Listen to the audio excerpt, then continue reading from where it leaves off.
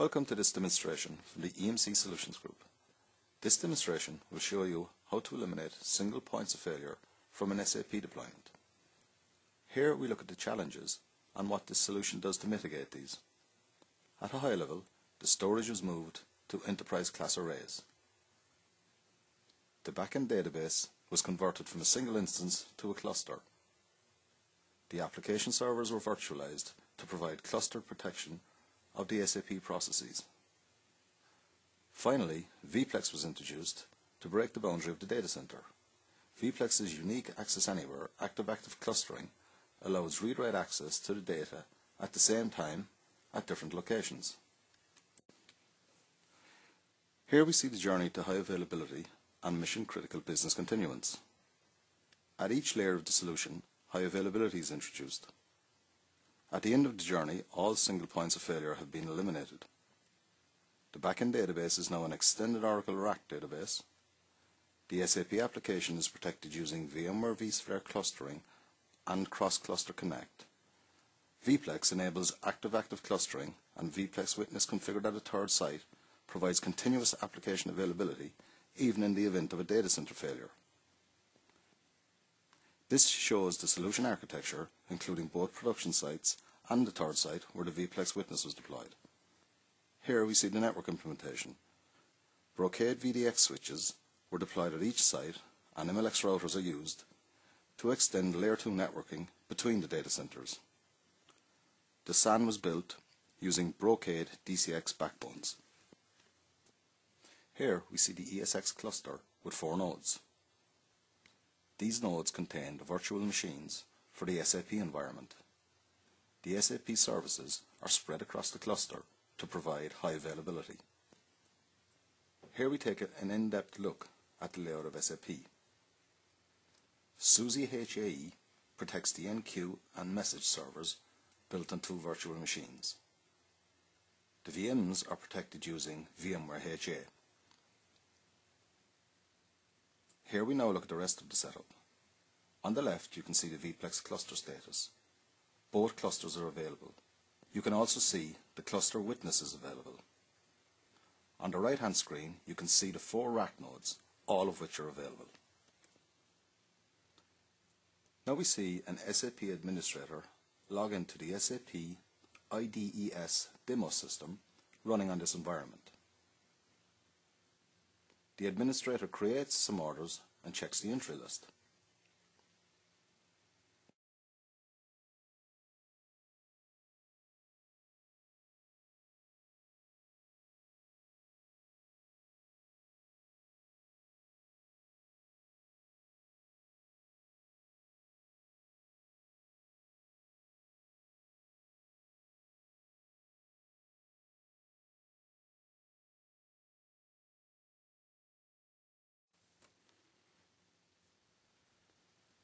Here we can see the SAP SSC servers. Both the master and slave are available. Now it's time to inject some failures into the system. Looking at the VPLEX status, you will notice we have killed site A. Cluster 1 is reported as failed.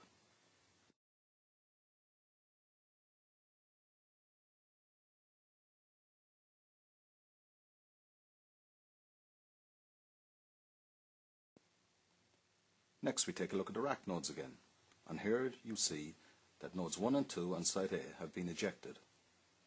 The database continues to run on the remaining rack nodes.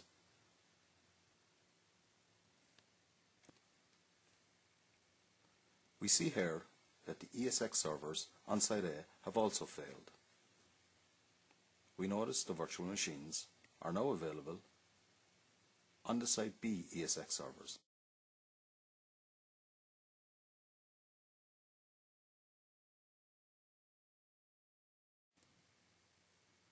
The slave instance is now offline. The SAP administrator logs back in and continues operating as before.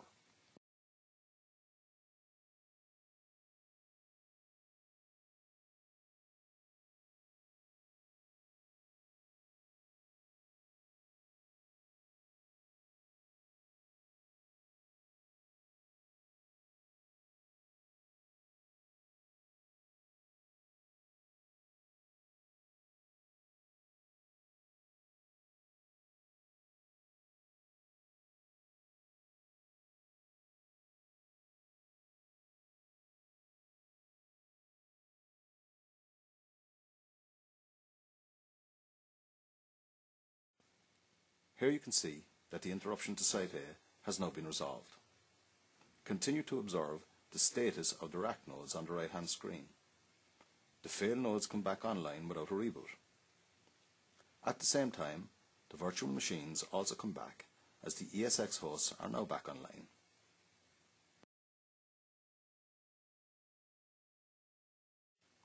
Finally, a bit of housekeeping.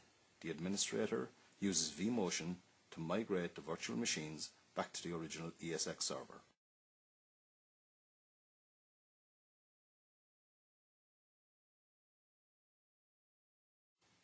SAP administration continues as before, and the slave is now also online.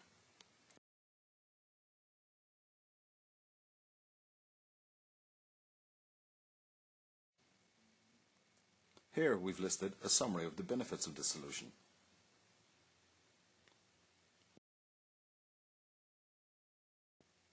The complete white paper and technical presentation are available at the links shown here, or simply Google everything SAP at EMC. Thank you, and I hope you've enjoyed this demonstration.